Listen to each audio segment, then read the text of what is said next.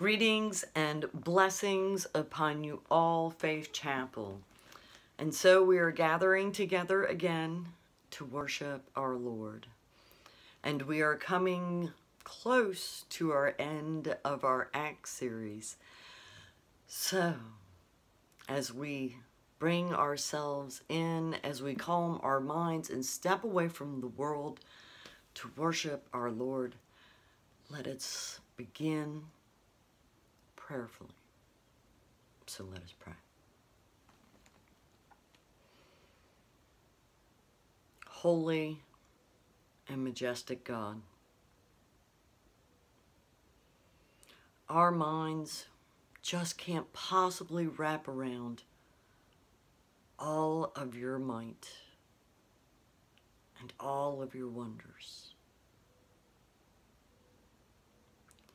We pray, Lord, that we get small glimpses of that, and that we are reminded that you are the creator of all time and of all space. And that when we step out into the world and place our foot upon the ground, we are stepping on that which you created. That when we take a deep breath of fresh air, that too is what you created. And that when we can feel our hearts beat within our chest,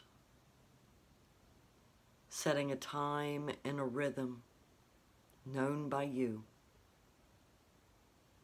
that we know that we are created by you. We pray, Lord, that as we hear your word this day,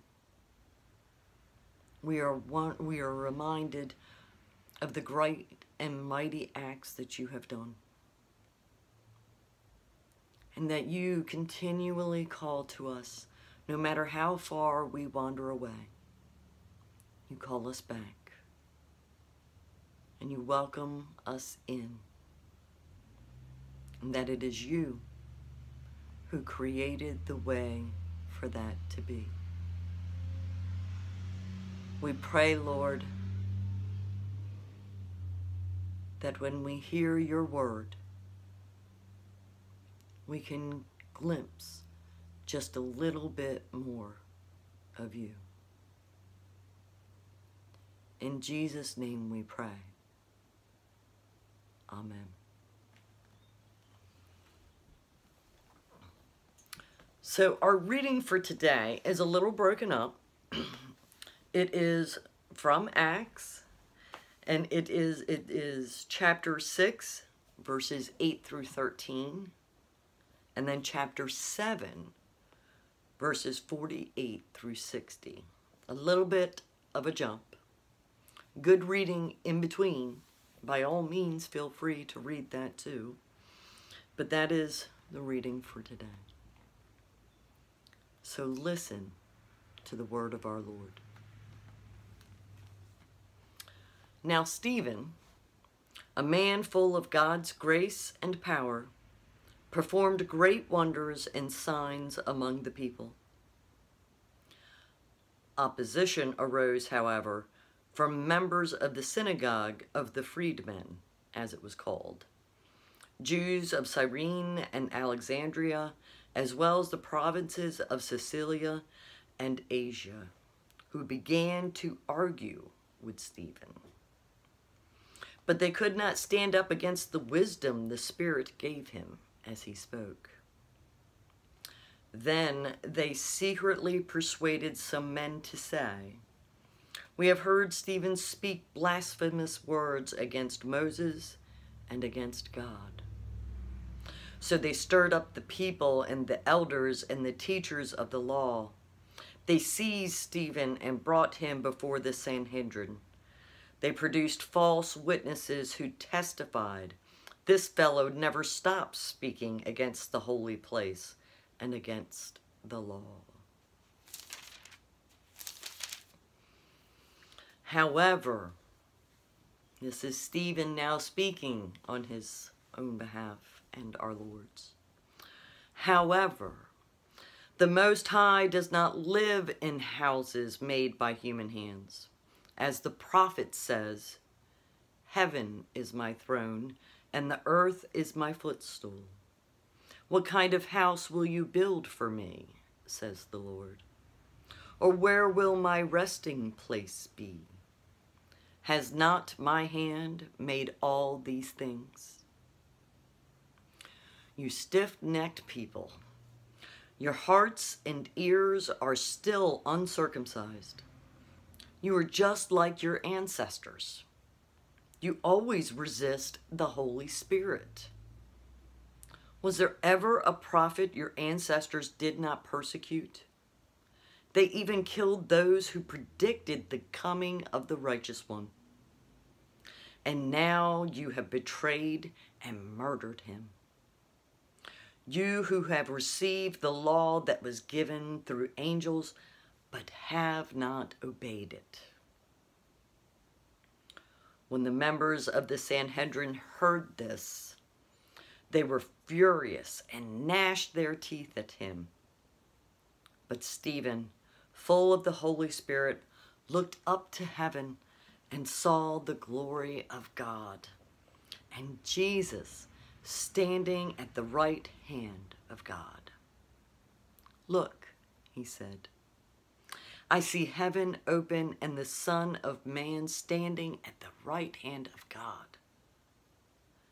At this, they covered their ears, and yelling at the top of their voices, they all rushed at him, dragged him out of the city, and began to stone him. Meanwhile, the witnesses laid their coats at the feet of a young man named Saul. While they were stoning him, Stephen prayed, "Lord Jesus, receive my spirit." Then he fell on his knees and cried out, "Lord, do not hold this sin against them." When he had said this, he fell asleep. And Saul approved of their killing him. This is the word of our Lord. And we had, in a previous one of our Acts series, we had went over the persecution of the church, the very beginning of it. And here we see it deepen, and it gets worse. And a man who is an elder of the church, a man chosen by the people, the disciples, and consecrated by the very apostles as being someone who was led by the Holy Spirit and was filled with wisdom. And here he is, tortured, because a stoning cannot be described as any other way, tortured and killed for sharing the gospel of Jesus Christ. This is a significant time in the church, in the very beginning of the church, for he is the first to die after Jesus. So this holds a lot of what will come. But again, bearing false witness never ends well for anyone. And certainly not having our hearts and our minds open to our Lord creates even worse things. So next week, we will step in a little bit more into going further out from the very beginning of the church. And I look forward to seeing you. But before we end our time together, let us pray. Loving God, we thank you, Lord, that you are with us, even in the most troubling of times, just as you were with Stephen in his. We pray, Lord, that no matter the suffering, no matter the turmoil, no matter what may come, that we will feel and know your comfort. And may you strengthen us to continue to be sharers of your gospel in this world. Not for ourselves, but so that the world can be changed through you. And we pray all this in Jesus' name. Amen. Blessings upon you all.